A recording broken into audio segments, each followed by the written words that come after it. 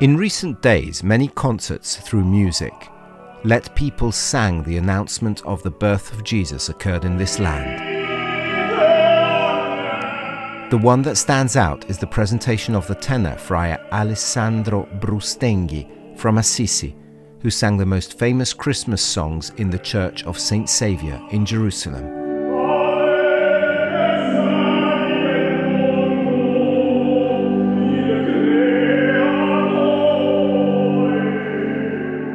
Behind the beautiful and strong voice of the friar, the story of someone who met music early in life. Another encounter, however, has marked his story even more.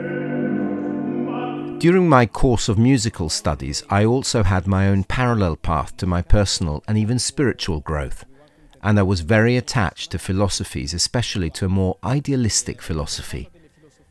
So God was nothing but the projection of myself.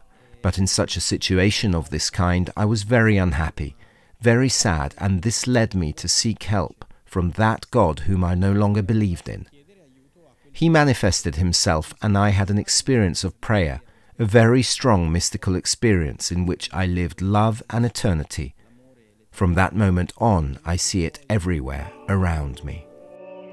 A spiritual path that led him to know the seraphic saint and to discover himself as a Franciscan. He was not late because in his life, music and the mission were combined.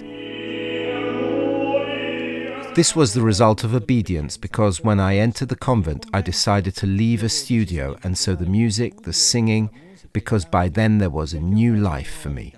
But my superiors asked me, let's say they warmly recommended for obedience to continue studying. Then I continued to study and I put my gift at the service of the fraternity. We started this adventure that led me to live this mission. A mission that, moreover, made him visit all around the world, and that brought him even in the Holy Land to sing the birth of Jesus.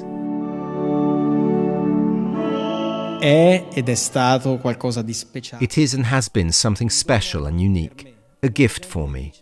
Many people said that my voice is a gift. I am given more than I give, I'm sure. Because for me, this is a mission that teaches me about unity. My Franciscan spiritual journey teaches me, and I am enriched by the hearts of so many people I meet.